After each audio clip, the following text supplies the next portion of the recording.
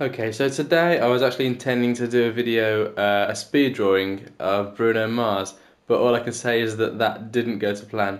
So instead, since I have all the tripod and the camera set up, I thought I'd treat my subscribers by doing a video about fur. Now I've been getting a lot of requests for fur today, so I'm going to be showing you this drawing that I've started and how I've started to do the fur and how I'm going to be making it look more realistic. So I've done another video on fur before, but this one is going to be more related to animal fur, and it's just going to be generally better because the last video I don't feel was wonderful. It was about a year ago when I did that video, and I think I've progressed a lot since then.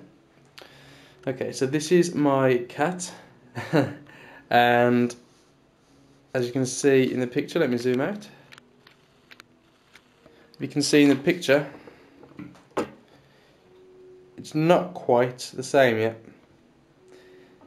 Now, the clear points are around here. Okay, you can see that they're not quite anatomically correct, but the anatomy is not what I'm going to be working on today. Okay, so just let me zoom in.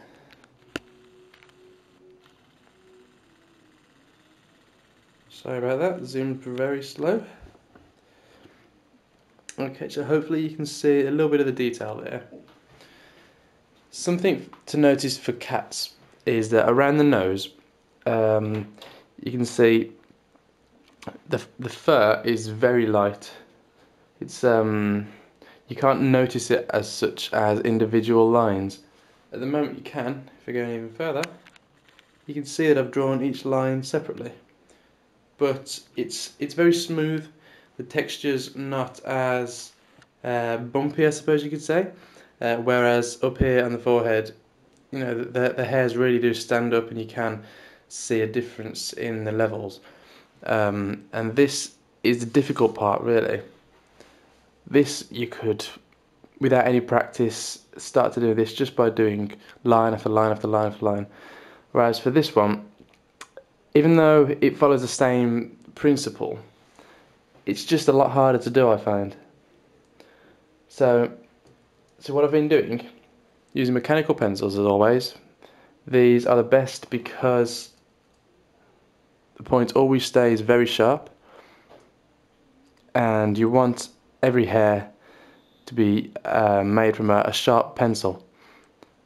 So mechanical pencils, these are the best. And you're just flicking upwards, as you can see here. Now, what I would advise is always do your fur upwards, because it's to do with the biomechanics of the hand. Bring it down, you can actually get not quite the line that you desired if you're bringing the pencil line down. Whereas going upwards, it's generally always going to be what you want it to be. You can practice that yourself and see if it works, but that's generally what I've found and what science really agrees with. So take that advice, and just you need to start just doing the lines like this, and you can see by going upwards, what you notice is the bottom of the hair, which is where you've pressed the pencil down first, which is slightly larger. Actually looks like the root of the hair follicle. So that seems to work really nicely.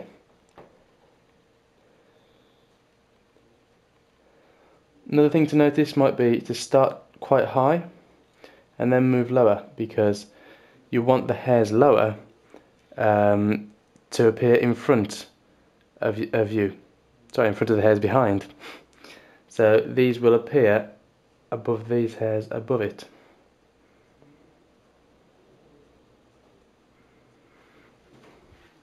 Okay, so you're just filling in the gaps really, using this technique, and eventually you should start to see what looks like hair.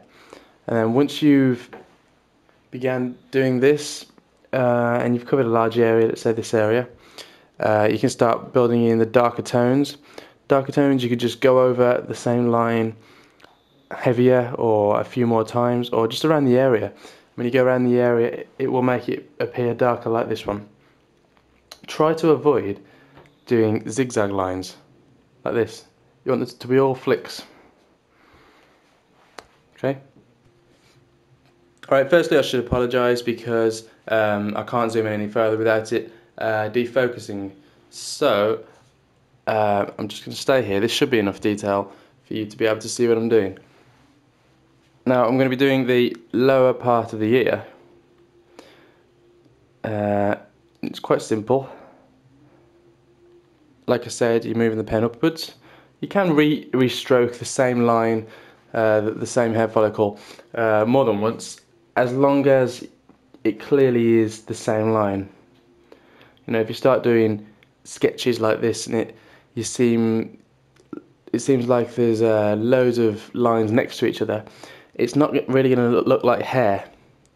It's going to look... It's hard really to explain what it will look like, but basically what I'm trying to say is that it won't look as realistic as what you want to achieve. So keep the lines nice and distant. Now these lines are quite awkward because they are coming in, moving to the right, and then moving upwards. But it's no problem, I don't think.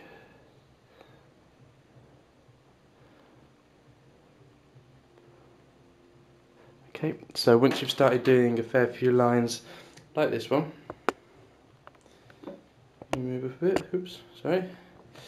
You can move on to your darker pencil, which I was using before, and colour the base.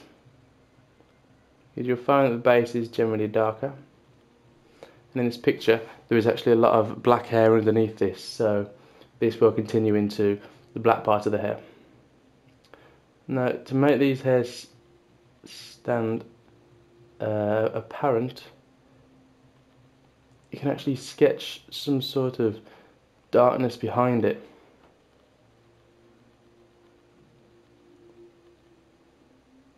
You need to ensure enough gap is left between the hairs though. Don't know if you can see what I'm doing, but hopefully you can get the gist of what I'm trying to achieve.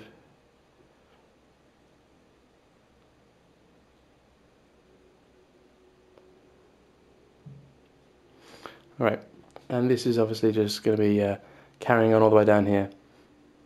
If you start to make a mistake with hair, or if you've done a dark area, you can use the putty rubber, which I've talked about many times, and you can just wipe away.